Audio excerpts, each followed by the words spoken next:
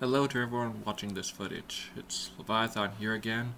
And to start things off, I'm going to introduce myself to newcomers. I'm born high-functioning autistic, I'm obsessed with fiction, and I'm planning to make my own creative universe like the late Stanley did. Just before I do the introductory for this video sequence and such, I have to tell you guys that my next family reunion, as of this video being posted currently, will happen tomorrow. And I've been feeling a bit inadequate in terms of whether or not my creations deserve any form of social recognition. Because I just want to make things work. And I hope you guys understand. And I'll try my best to avoid procrastination and such.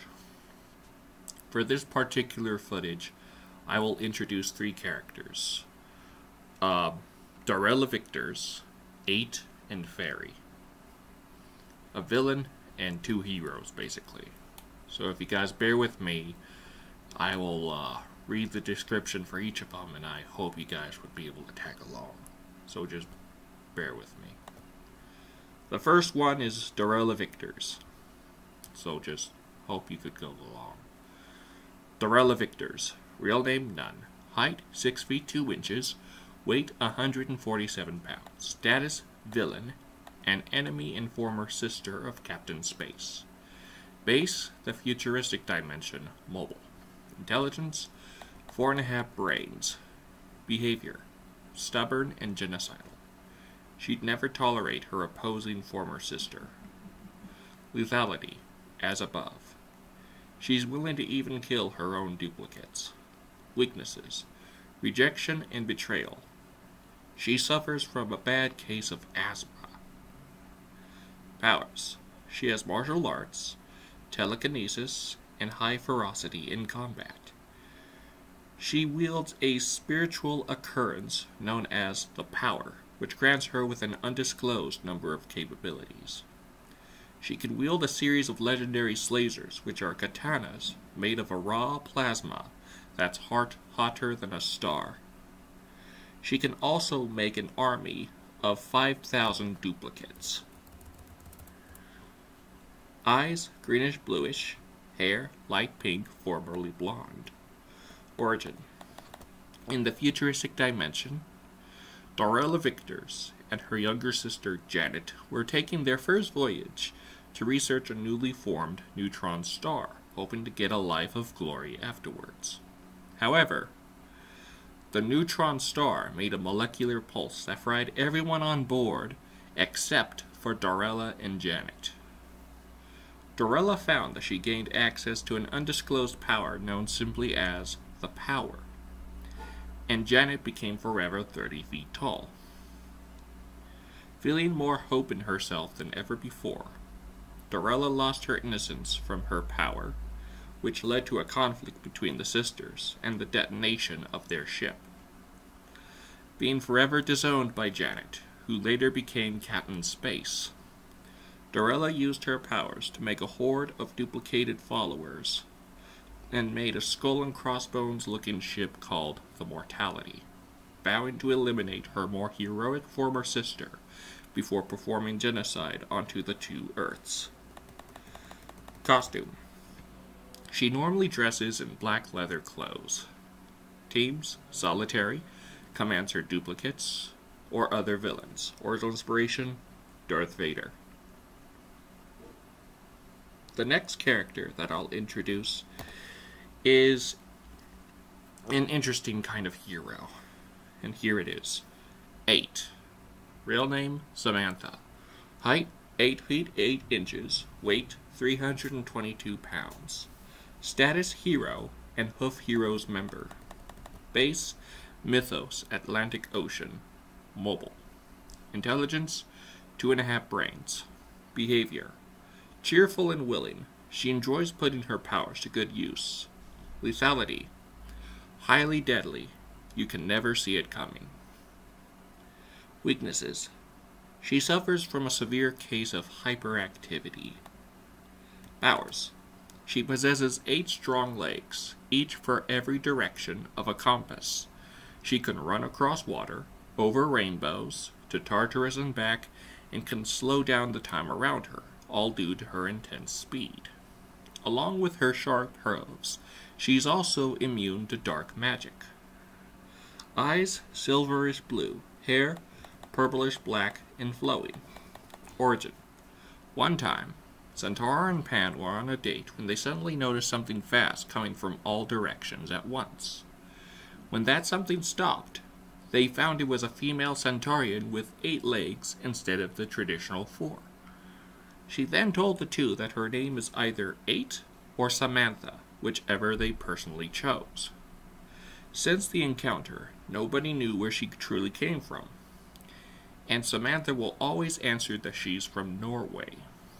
One time, Voodoo had transported her nefarious army of murderous ex-soldiers to the heart of Tokyork.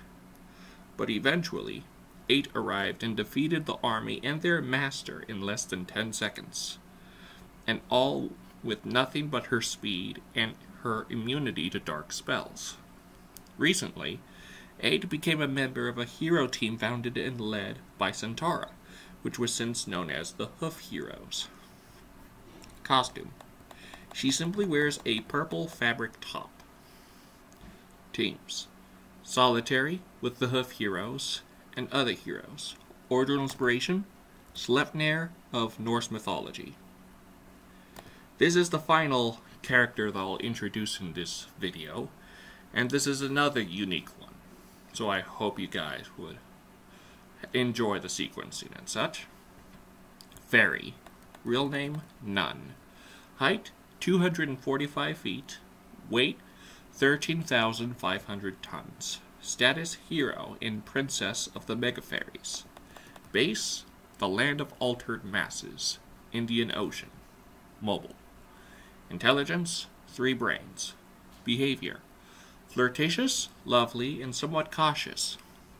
She always enjoys serving and defending her mother. Lethality. Only if angered or during a fight. Weaknesses, iron and sunburns. Powers. She has the same powers as her mother, though they aren't as powerful by comparison. Eyes, pale blue. Hair, platinum white and flowing. Origin. When the tyrannical Cosmic learned that the Priantrum Nonsiculus made Queen Titanna pregnant with a daughter, she decided to give her unborn child a genetic defect. When the child was born, it was the first fairy in history to be born as an albino, and Titanna decided to name her simply Fairy. By her late adolescence, Fairy decided to travel beyond the land of altered masses, until she came across the kaiju villain Karaka during one of her rampages. Realizing her intentions, Fairy started fighting her until Titanna soon arrived and commanded her Mega Fairies to help her with the cephalopod threat. After the defeat of Karaka, Fairy was marked as a hero to trust, and she nowadays would spend part of her time helping other heroes, if not helping her mother. Costume. She wears fairy clothes that match her skin. Teams. Solitary, with her mother, and other heroes. Order inspiration. Fairies and albinos. Well, I hope you guys enjoyed the 3 characters, and I hope you guys appreciate all the dedication and progress that I've been trying to do for my creations. The one thing that my universe is missing is profit. So if anyone out there is skilled with finances or knows someone who's skilled with finances, I would like someone to be willing to help me make a profit out of my creations and try to make things work in a more social aspect, because so far I have approximately around 2,000 views as of so far, approximately, and only 30 subscribers. Sometimes I feel like it's not enough of a population, and I just hope that I would get some level of dedication and accomplishments by the next 10 years, and I just hope I hope you guys appreciate the characters I've introduced, and I hope you guys have a toleration of how things have turned out in terms of me introducing this stuff to you guys. If you have any questions and concerns and other things, you could like, subscribe, and comment down below. You don't have to. Like, I don't want to seem desperate, but at the same time, I'd like the best of intentions.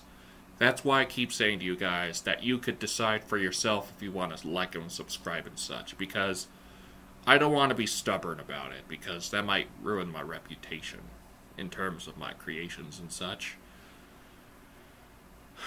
Hope you guys have a fine summer vacation, and I hope you guys are having a fine rest of the time and such. Once again, I'm Leviathan. You could do all that stuff that you already know about, and until next time, in transmission.